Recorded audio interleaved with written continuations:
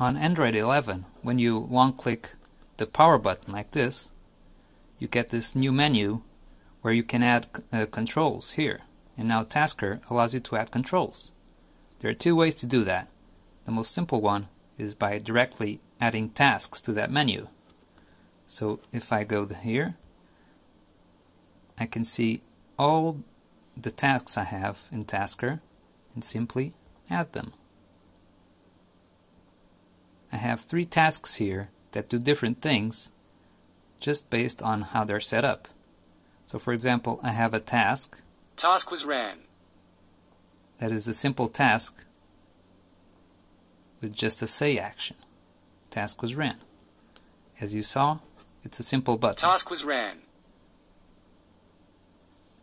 Task 2, on the other hand, is a little more complex because it uses the par1 variable.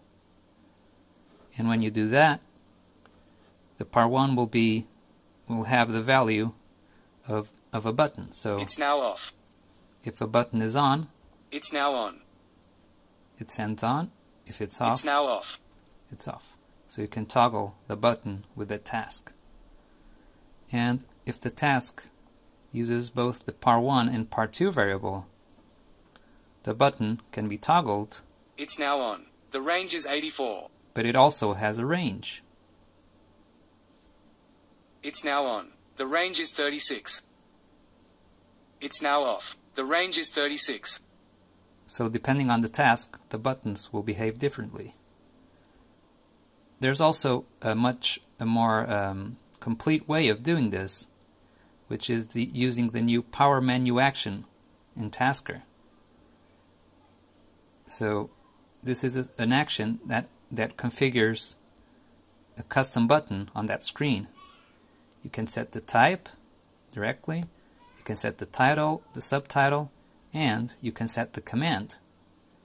This command will be sent to a new event in Tasker called command.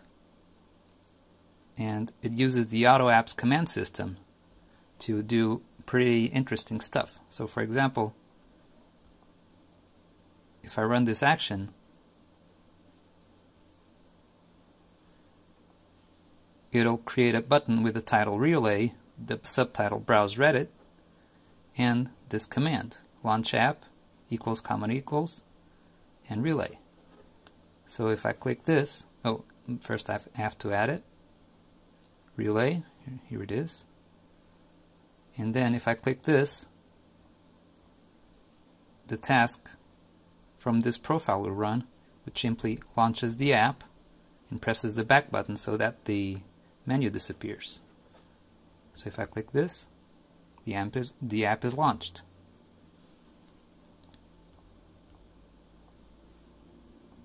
So imagine you want to have a Smart App button that changes depending on where you are.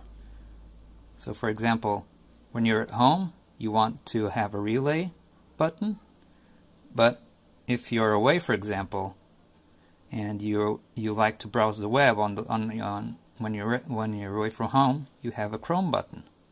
But at night, you like to game a little, so you like to have the Xbox Game Pass button there.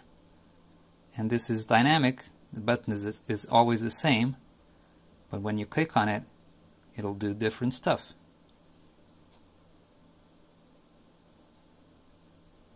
So this is the power button menu with Tasker buttons. Hope you enjoyed it. Bye.